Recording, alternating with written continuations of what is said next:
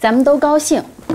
只是到底被贵妃压了一头，贵妃得了皇上抬旗，如今更是得意坏了。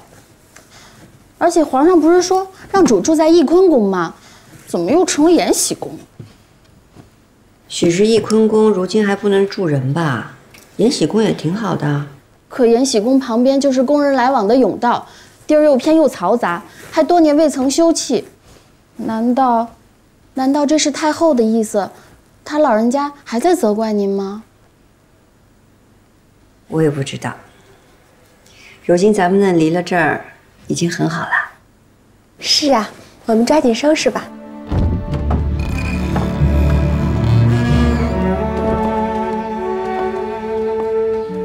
主儿，奴才觉得这延禧宫虽然靠着宫人进出的甬道，但关上大门也算清静。虽然破旧些，但古朴雅致，不错。主也太知足了，内务府的人连地都扫不干净。奴婢瞧着承乾宫、翊坤宫景致又美，离皇上的养心殿又近，住在这儿，都不知道皇上多早晚才能来一次呢。好姐姐，皇上若肯来，也不会嫌路远；若是不肯来，住进养心殿后的围房也不济事啊。也是，能离了前底，已经是万幸了。主儿，奴婢去给你点上安神香，这样换了寝殿，您睡得也安稳些。好。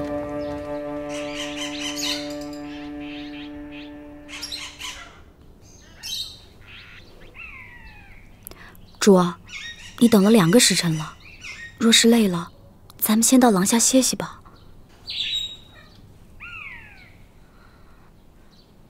嫔妾克里耶特海兰，请贵妃娘娘安，谨遵贵妃娘娘安排。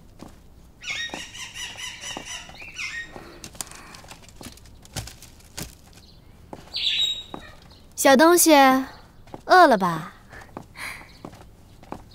娘娘这儿的孔雀呀，可真是宫里一绝。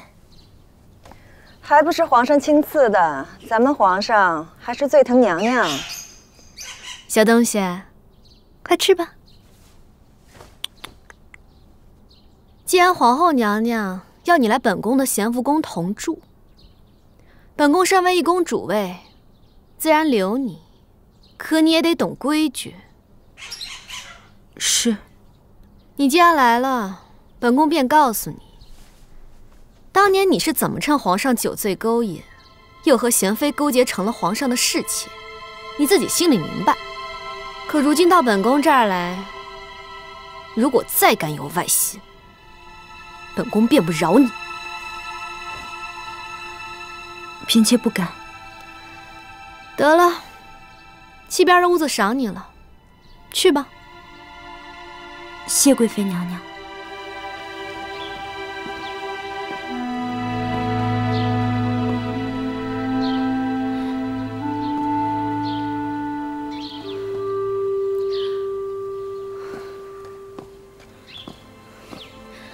把东西放下，打扫一下。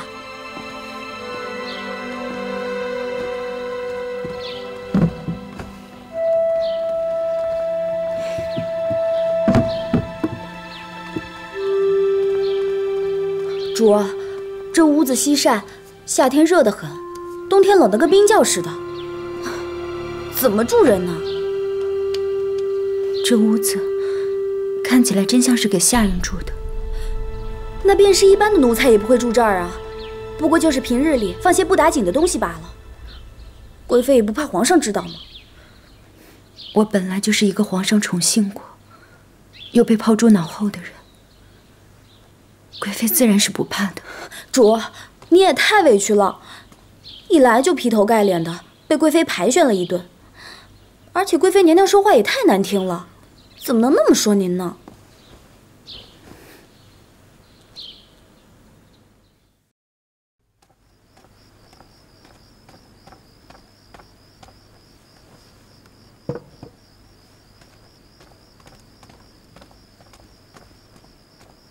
主儿，吃点牛乳糕。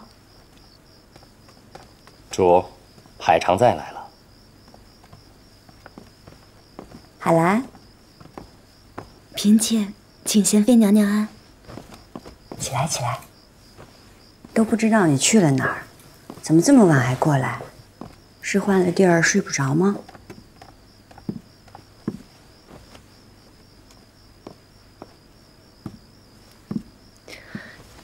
吃点牛肉糕，你素来喜欢的，尝尝。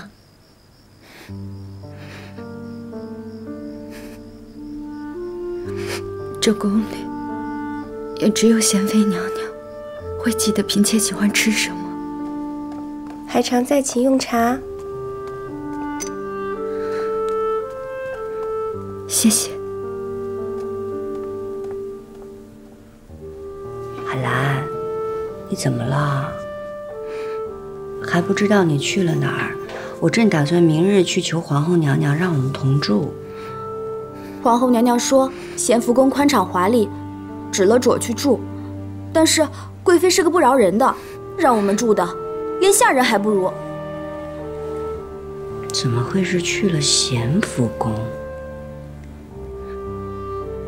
都怪我没有一早跟皇上要你。皇后娘娘早先一步安排的，娘娘也是没有办法的呀。就是我们主儿好性儿，老被人欺负。那贵妃这般对你，你跑来我这儿，她可不忌讳。她有什么好忌讳的？现在咸福宫可热闹了，人人都趋风，她抬起封贵妃的事儿。嫔妾是希望可以跟娘娘一起同住。我也是这么想的，我明日就去求皇后娘娘。但是如果皇后娘娘不肯，贵妃怪罪下来，还是罢了吧。那你要先好好护住自己。贤妃娘娘也是。海兰，你平日都叫我姐姐，现在口口声声的娘娘嫔妾的倒是身份。是姐姐。张安也请了，贤妃还有事吗？延禧宫可住得惯？多谢皇后娘娘关怀。在延禧宫一个人住着有些冷清，能否让海兰过来与我同住啊？贵妃正当宠，又得了抬起之荣，可海常在却一直不得皇上欢心。本宫是想着，她若能与贵妃同住，也能常见到皇上，或许还能多几分雨露恩泽。否则，她要一世无宠，孤独度日吗？皇后娘娘慈心，是臣妾没想到这一层。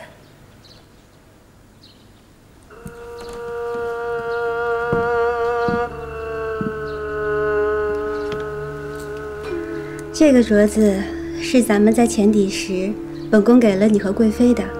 是。本宫给了你们这对镯子，就是想要告诉你们，彼此间要存了亲好之心，让你们明白，同为嫔妃，应当不分彼此，不要事事计较。如今，你倒是肯天天戴着，也不枉本宫的一片心意。臣妾会时时带着，时时谨记的。皇后娘娘，时辰到了，郎世宁大人已经在如懿馆等着您和皇上了。臣妾告退。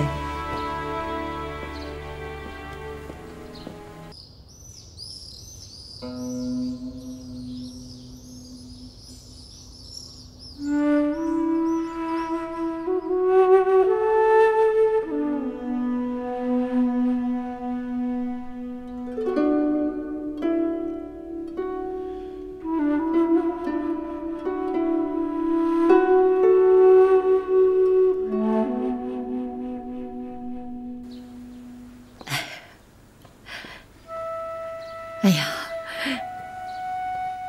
如今你有中宫之位，又有嫡子，皇上也厚待咱们富察氏一族，什么都好。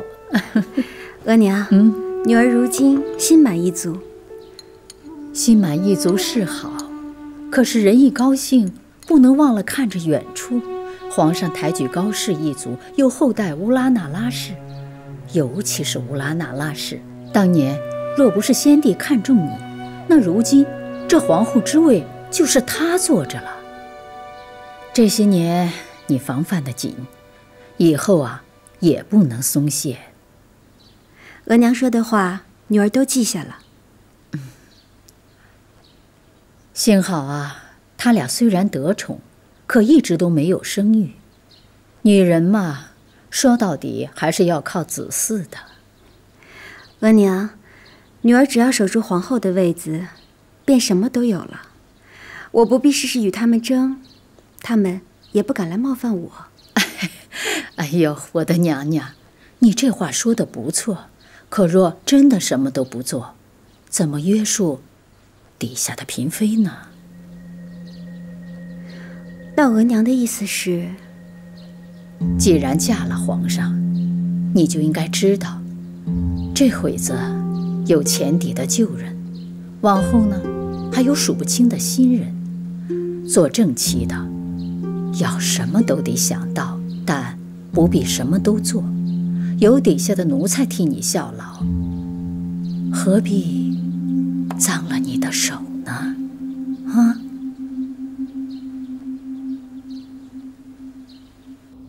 娘娘不必送了，皇上恩典，日后自有进宫给娘娘磕头的机会。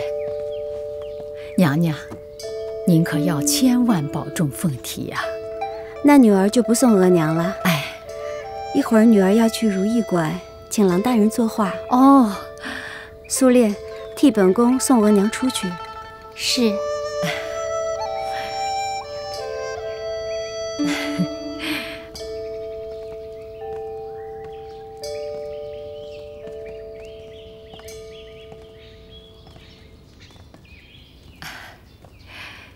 苏烈，你是皇后娘娘的陪嫁，打小在府里你就跟着她，最是贴心了。不像那个莲心，她是前邸里刚拨进来的丫头，怎么也比不得你。奴婢明白，莲心虽然聪慧，但伺候皇后娘娘晚，她若有什么想不到的，奴婢都会想着的。娘娘居上位，有很多事情啊，她也未必都能想得到。就算是你想到了，跟她说了，她也未必都能听得明白。如今呐，我人在宫外，也帮不上娘娘什么。有些事情啊，这宫里可全靠你了。苏烈啊，你可要好好帮扶娘娘，替娘娘分忧。夫人放心，凡事都有奴婢呢。哎，也是我做的不好，一直把娘娘当未来的福晋培养。虽然是养成了大方得体的闺秀，可是呢，她心太善，性子太柔和。有些事情呢，若是娘娘一味的不忍心，让她知道了，反而会坏事。苏烈啊，你就大胆一点也无妨啊。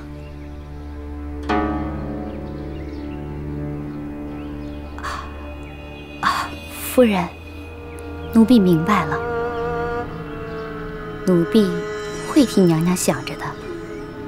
有些事，奴婢能办的，就不会脏了娘娘的手。好一个丫头。有你娘娘的好日子，就不愁没有你自己的好日子。谢夫人。这我就放心了。这个意字极好，一次心，一次心一动。臣妾以为是一生一次心一动。这个解释好啊，朕喜欢。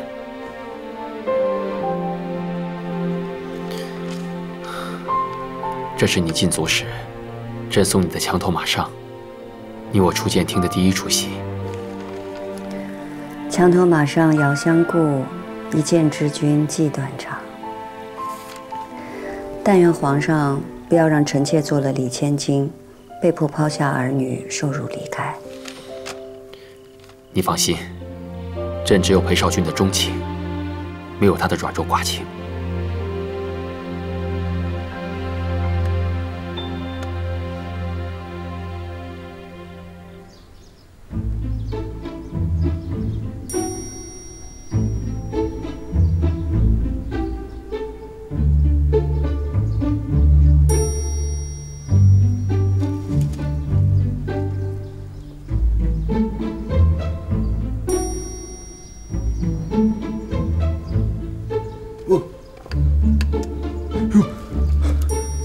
梁世宁见过贤妃娘娘。起来吧。奴才坐着给贤妃娘娘请安，贤妃娘娘别怪罪啊。你坐着吧，没事的。郎大人，本宫总听皇上说郎大人画笔精妙，所以想来看一看，打扰了。啊，臣在宫里作画已经很多年了，可许多名位还是搞不清楚，只见过太后和皇后娘娘。我从来没有见过像您这么漂亮的出现在画上。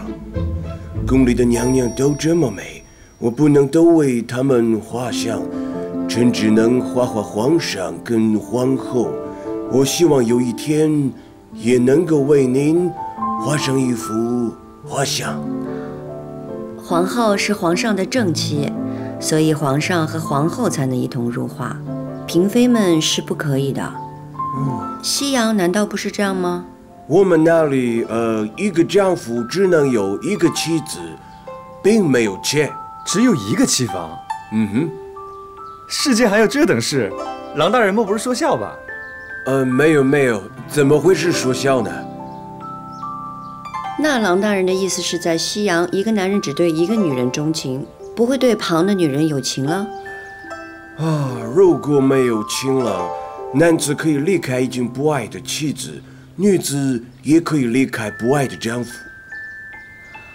哦，这叫合理，好聚好散。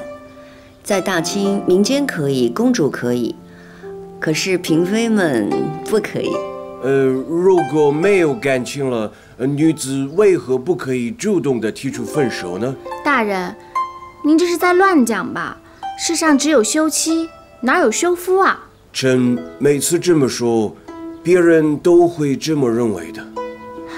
主儿，郎大人就是乱讲，没人能信。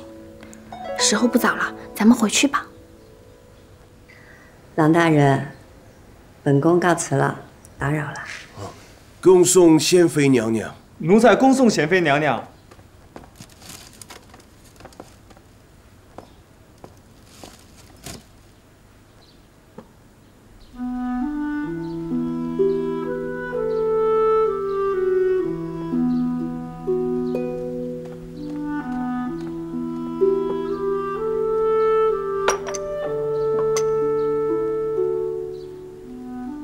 主儿，奴婢见您从如意馆回来，便神不守舍的。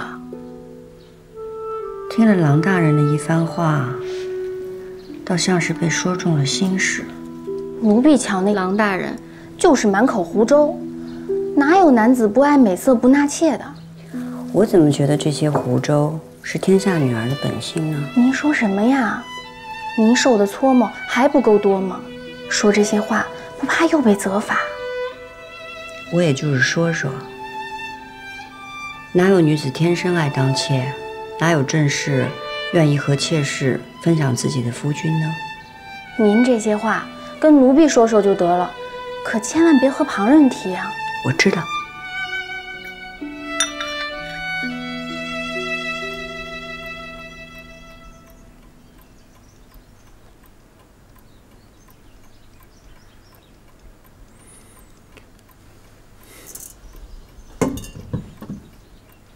给朕。